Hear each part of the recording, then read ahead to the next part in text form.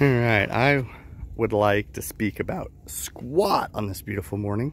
So I have here is a 2005 two-wheel drive GMC Yukon. As you can see, our pop-up here has a weight distribution hitch. And don't ask me how a weight distribution hitch works. It's PFM to me. But what it does is it helps distribute weight, pulls a little bit of the tongue weight off, helps with sway a bit. So one of the things I did, if I can get up underneath here, and I don't know if you can see it super well, but you can see those coilover shocks.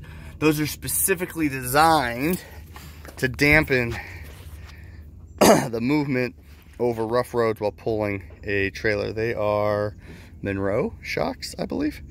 So what I do to make my life a lot easier when I am hooking the trailer up is first I hook up the hitch without the bars, and I crank the trailer up, which, since it's connected to the truck, lifts the rear end of the truck, which allows me without too much difficulty to pull the cotter pin, swing down these things that kind of look like horseshoes, and then I attach the third chain.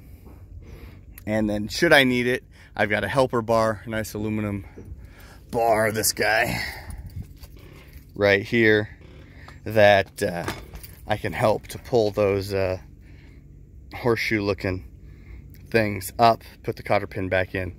Now we hook the trailer up here to the power. This here is for my emergency brake. Should the trailer become completely disconnected, it'll pull this, and because the battery is attached and turned on, now it's turned off, it will turn on the emergency, well, the brakes. It's probably not going to save your trailer, but hopefully it'll stop the trailer and prevent it from careening all over the freeway.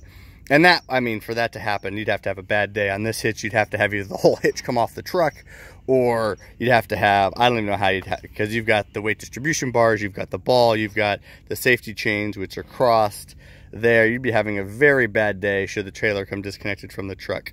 However, if it happens, you got to make sure you've got that battery connected and turned on, because that's how it's going to power those electromagnetic trailer brakes. So that's my setup. That's what I've got on our 2005 Yukon and what was at least originally our 95 Coleman pop-up.